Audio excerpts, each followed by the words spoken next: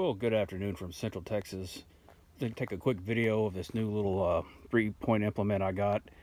It's an actual root plow from Johnson Manufacturing. It's used, of course.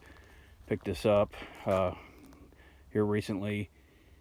It's got needs a little love, obviously. I'm hitting it here this evening with a grinder. New one's I got quoted $1,500 a year ago, and they're probably closer to 1,600, 1,700, maybe even higher now. Just that steel on this thing. And the theory is you can get, you drop that down, cuts into the ground, and you go over like a Mesquite, a smaller one, and just cut underneath that taproot. And I tried it out yesterday. The cutting blade's a little dull, but I've been hitting it with a grinder. I'm gonna get it like a razor blade, so that'll definitely help. But it did pretty good on these smaller ones.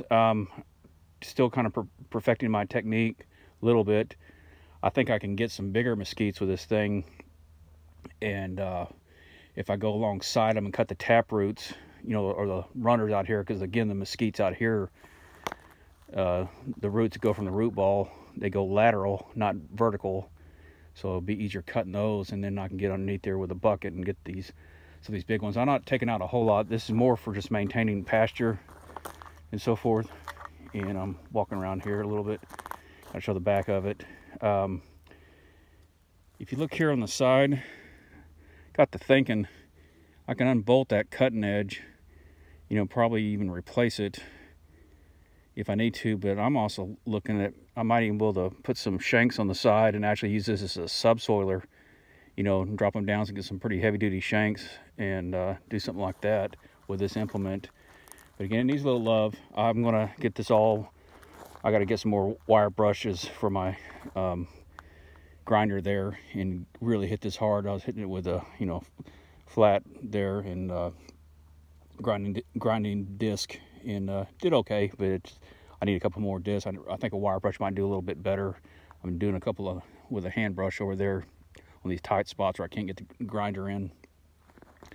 I did notice at the time, it looks like they fractured. They must have hit something right there, and they did a kind of a shitty weld job to get it back. But I'm hitting it with a grinder. I'm going to have this thing again just like a razor blade at that edge. I think that'll definitely help. These they're rusted, but the bolts and so forth. But I think I can get them. They're still doable. They're not bent or anything like that. I don't like them corroded like that. But I'm gonna hit this real good with primer, let it set, and then I've got some good implement paint. I'm trying to still picture what color I want to do on this one. Probably white, possibly red. Anyway, I've got some blue too. Ford blue, Ford red, and I got some white. I think they'll look pretty nice. But yeah, I'm happy to get this thing. I got it for about half price of what a new one would go. So yeah, you can't beat that. So it pays to shop around. Anyways, good afternoon.